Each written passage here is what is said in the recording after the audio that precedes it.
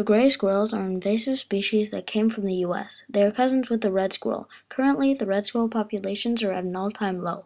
They are critically endangered. This map shows the spread of gray squirrels to the current date. Gray squirrels kill red squirrel populations. One reason is that gray squirrels carry a disease called squirrel pox. Any red squirrels infected die painfully. Another reason is that the gray squirrels steal red squirrels' food. This is because they are much bigger and more aggressive than the red squirrels. This makes it even harder for the red squirrels to survive.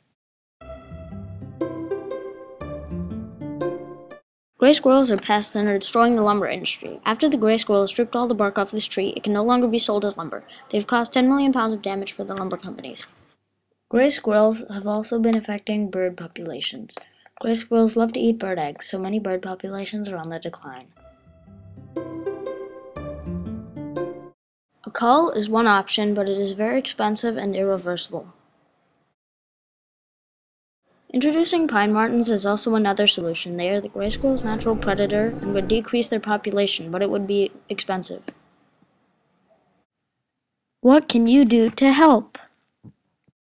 Gray squirrels are a problem all over the UK. No matter where you are, you can still make a difference. If you are in the north of England or in Scotland, try to join a local conservation organization. Here you will be able to directly help the red squirrels. If you are not able to join an organization, then get involved by sending letters to your MP. Tell them that they should introduce more red squirrel conservation policies to save these beautiful creatures.